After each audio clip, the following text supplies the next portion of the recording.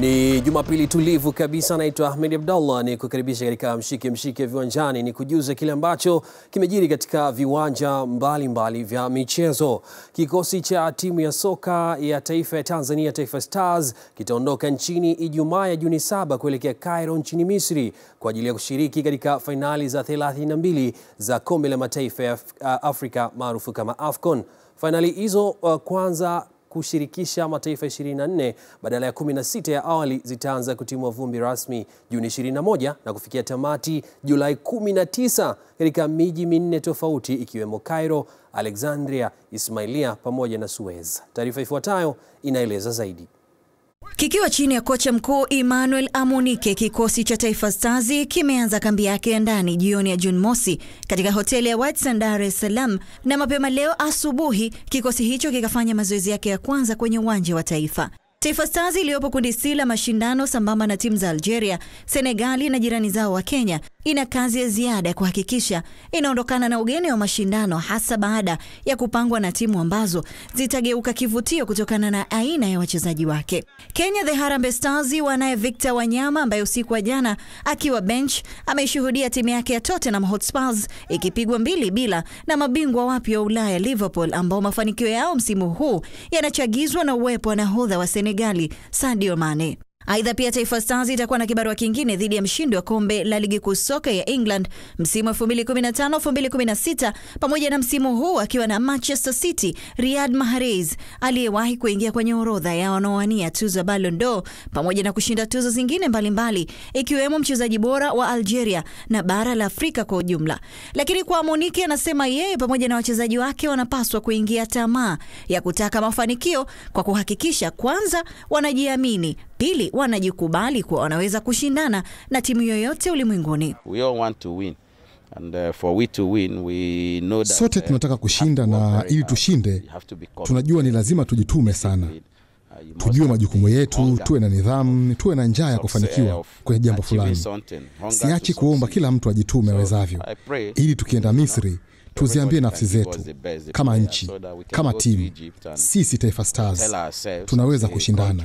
Haijalishi tunacheza na nani au tupo kwenye nafasi gani.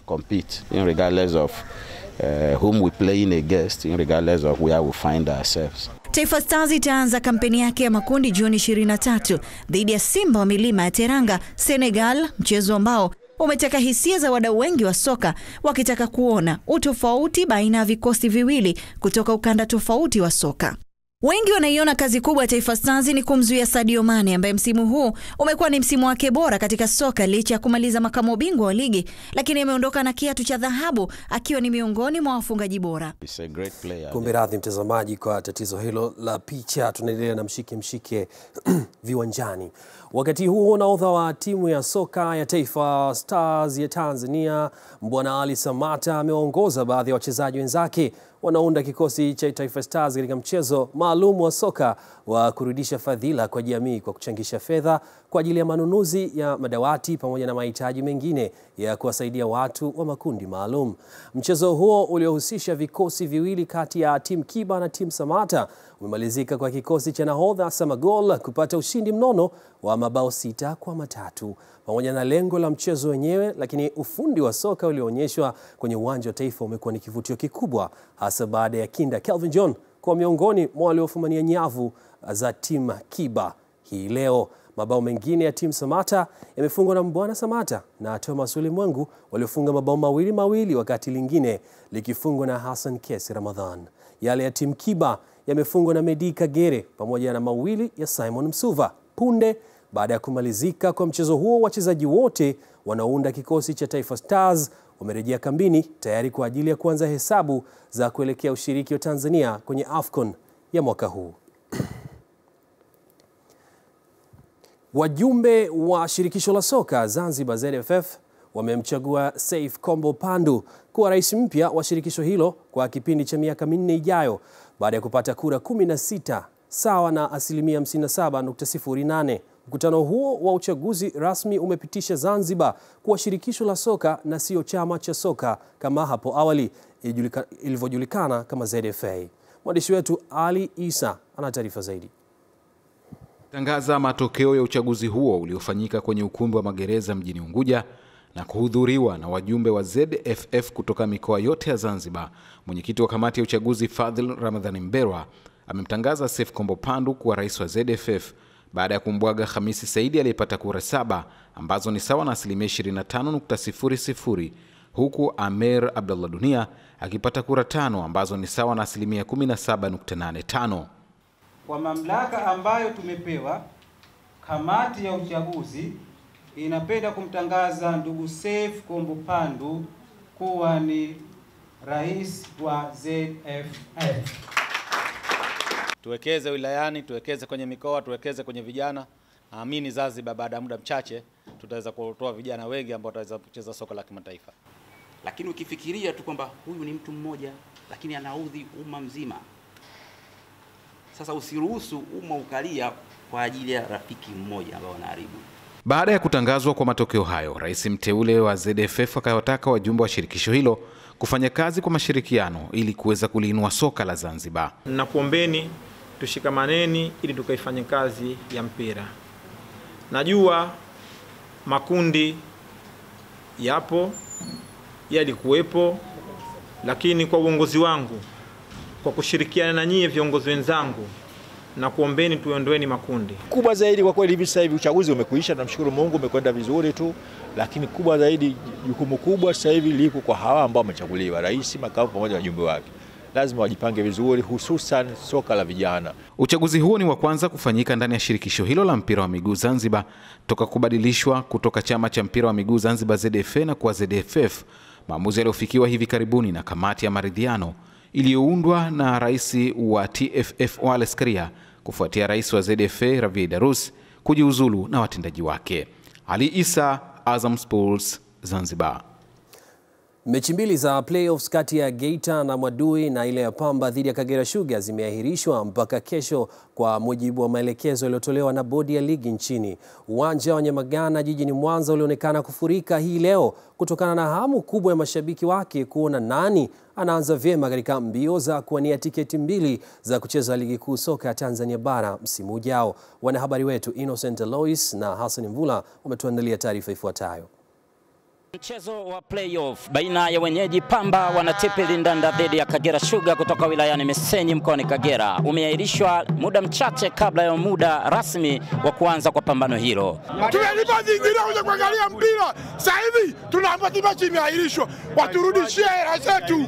Sintofahamu hii imetokana na bodi ya ligi kusimamisha mchezo huu kutokana na sababu zilizojitokeza baina ya mchezo kati ya Pamba na Kagera. Katibu mkuu wa chama cha soka mkoa wa Mwanza anazungumzia sintofahamu hiyo. Ni kwamba mchezo wa playoff baina ya Pamba FC dhidi ya Kagera Sugar umeahirishwa mpaka hapo kesho saa 10 kamili, lakini pia bodi ya ligi watatoa statement na watatoa taarifa rasmi kwa vilabu kwa maana ya kutuma email sababu za kuweza kuahirisha michezo hii, manake ni pamoja huu wa Mwanza hapa pamoja na ule wa Geita. Kwa upande wa hatima ya mashabiki waliolipa viingilio katika mchezo huu, katibu huyu anaweka wazi na anatoa ufafanuzi juu ya hatima hiyo. Kwa sababu watu wametoa viingilio vyao, kitu ambacho tunaweza tukafanya mechi itakaporudiwa hakutakuwa na kiingilio, itakuwa ni free ili kuweza kucompensate kwa wale ambao wameweza kutoa kiingilio chao leo, kwa sababu ni ngumu sana kuanza kurudisha nauli kwa mmoja mmoja wakati wengine wameingia bure au hawakuweza kuchangia. Tueleze, mmepokeaje maamuzi haya ya bodi ya ligi? Mimi nafikiria sasa hivi yani kama mwanzo nimesema sasa hivi maana yake unajua kila sehemu yani ina kanuni zake na kila sehemu ina viongozi wake. Sisi watoto tu. Lakini sisi sasa hivi manake na sheria ziko kwa TFF ndo mzazi sasa hivi, sheria ziko kwa bodi ya ligi sasa hivi, manake hao wote ni viongozi wetu sasa hivi. Kwa hiyo sisi tunachoambiwa kazi yetu chini kutekeleza tu. Wao wakisema mechi leo hamna, sisi tutacheza kesho, sisi tunasema sawa. Kwa kweli sema ukweli hii ni hatari. Sio kueleza kitu, ni hatari kwa sababu ukiangalia uwanja ulivyojaa, watu wametoka mbali, wametoa na hela zao, wamegharamia kila kitu, wameshinda hapa leo kuhakikisha kwamba wanayo timu yao ya Pamba inacheza nyumbani, lakini kitendo cha kuahirisha mechi dakika 10 kabla ya pambano kuanza ni kitendo ambacho kwa kweli hakina afya kwenye mpira wetu wa Tanzania. Sababu mdhamini utamconvince namna gani kama unakwenda uwanjani umati kama unaingia ambao ndio watu ambao wadhamini wanataka watu kama hawa wanaondoka wakiwa wamenuna, wamekasirika. Kesho asipokuonekana viwanjani huwezi kumlaumu mtu kwamba watu waendi uwanjani. Utendaji uwanjani katika situation kama hii. Nikiripoti Nikiripoti kutoka hapa katika uwanja wa Nyamagana jijini Mwanza, mimi ni Hassan Mvula, Azam Sports. Mkuu wa Liverpool Jurgen Klopp bado anaonekana katika hali ya bumbuazi kwa kile ambacho anasema amekuwa akiandamwa na gundu la muda mrefu katika maisha yake ya soka akiwa kiongozi wa juu wa benchi la ufundi. Licha ya kuwa na bahati ya kufika kwenye fainali mbalimbali, lakini mafanikio yake makubwa aliyokuwa akiyatamani ni kuchukua taji, na anafurahia kuwa sehemu ya historia ya ubingwa wa 6 wa Ulaya kwa makamu bingwa hao wa EPL. Usiku wa jana, usiku wa kipekee kwa mashabiki wa Liverpool ulimwenguni kote ambao wameishuhudia timu yao ikiwafunga wanafainali wenza Tottenham Hotspur mabao 2-0 mjini Madrid. Mohamed Salah aliwatanguliza kwa mkwaju wa penati kabla ya Divock Origi kukamilisha furaha hiyo kunako dakika 87. Mapema hii leo kikosi hicho kimeonekana mjini Madrid kurejea nyumbani kwao huko Liverpool, na haya ndio mapokezi waliopata muda mfupi baada ya kuwasili. You'll never walk alone. Naitwa Ahmed Abdallah, huu ni Mshikemshike Viwanjani, tutarejea.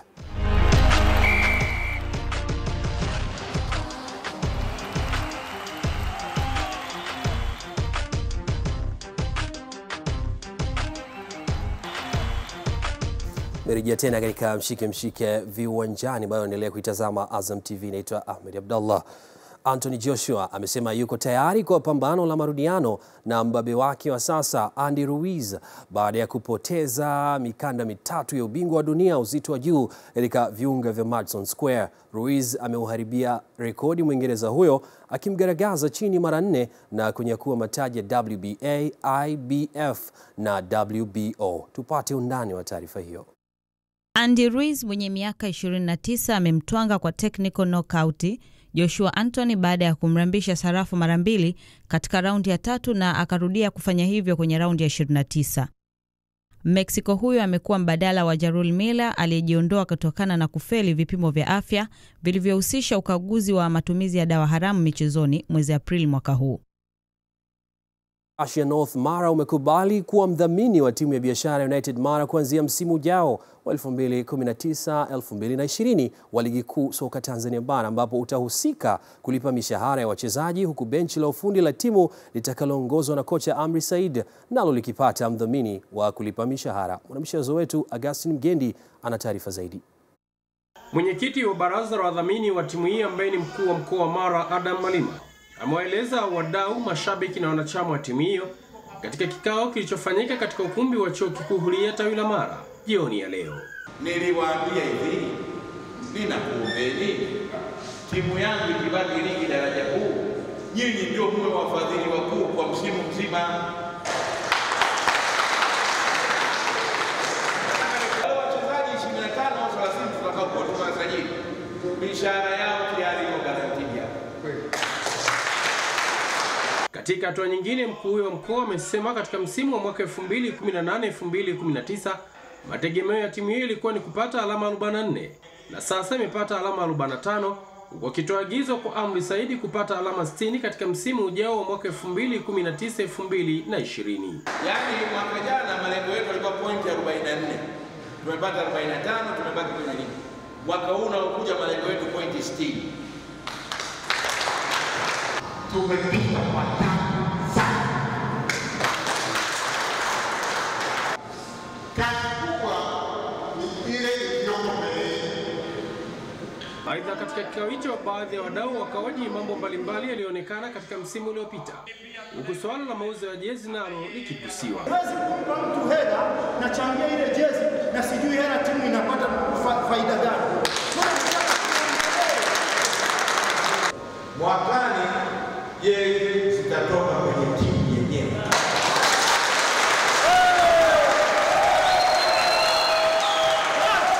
Augustine Mgendi, Azam Sport, Mara.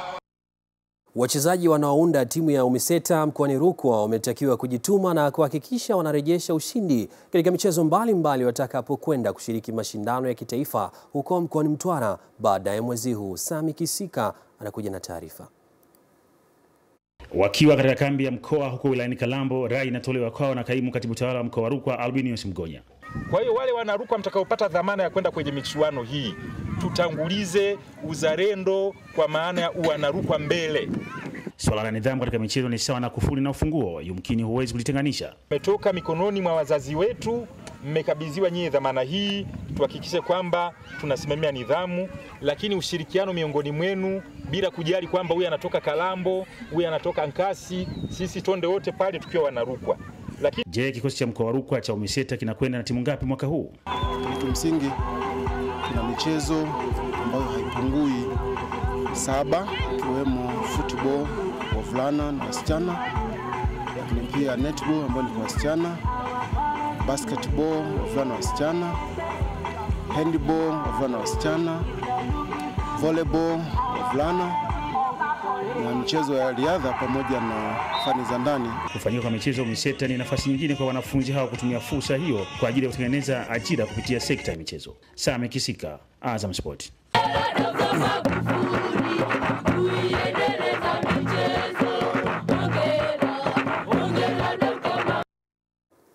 Kutoka mkoani Njombe, imeelezwa kuwa changamoto ya upatikanaji wa vyeti vya kuzaliwa pamoja na mwamko mdogo wa wazazi kutoa ruhusu watoto kushiriki kwenye michezo vimetajwa kuathiri upatikanaji wa wachezaji wanaotakiwa kushiriki katika mashindano ya vijana wenye umri chini ya miaka 15. Taarifa zaidi na Emmanuel Kalemba.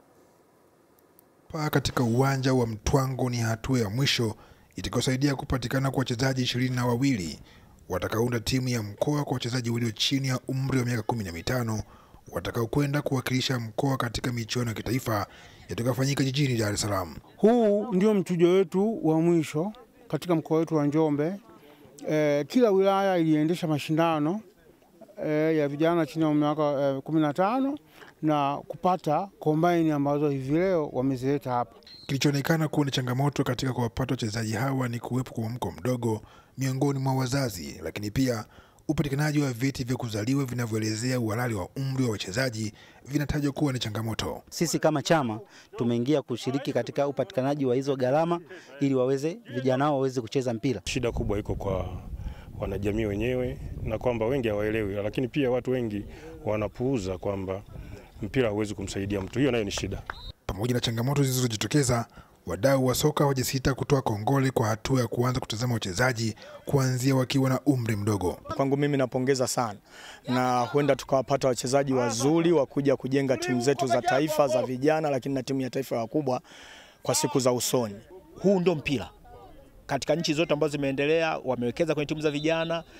Leo tunaona timu ambazo mataifa yanafanya vizuri, lakini mwanzo kabisa ni timu ya vijana. Wachezaji watakaounda kikosi cha timu ya mkoa Njombe ni kutoka timu za Makambako, Njombe mjini, Wanging'ombe na timu kutoka Saja. Emmanuel Kalemba, Azam Sports, Njombe. Timu ya vijana ya Biashara United mara chini ya miaka 20 leo imefanikiwa kupata ushindi mnono wa magoli 6-1 dhidi ya timu ya vijana ya Mbao FC ya jijini Mwanza na hivyo kuongoza kwa alama 14 katika kundi A. Baada ya mchezo huo, kocha mkuu wa timu ya vijana ya Biashara United Mara Omar Hamis amesema maandalizi mazuri waliokuwa nayo kuelekea mchezo huo ndio yamesababisha kupata ushindi. Kama mwalimu na wasaidizi wangu tukakaa chini tukafanyia masahisho yale, tukatrain vizuri, na kama ulivyoona leo matunda yameonekana. Tumepata goli nyingi ambazo zilikuwa hazina kusema kwamba ni za kutafutiwa, hapana, ni za uwezo. Tunajipanga kuhakikisha kwamba tunaenda kwenye hatua nyingine inayofuata, na hatujajua itakuwa ni lini, lakini sisi tunaendelea na mazoezi, hatuna muda wa kupumzika kwa sababu wakati wote tunaweza kuambiwa kwamba mashindano yanaendelea. Kufungwa ni sehemu ya mchezo na tumefungwa tu sio kwa labda kwa kupoteza chochote, yani tumefungwa kama mchezo. Nafikia tamati ya Mshikemshike Viwanjani. Pongezi kwa mashabiki wote wa Liverpool kwa kutoa ubingwa wa Ulaya. Nikutakie Ramadhan Karim. Naitwa Ahmed Abdallah.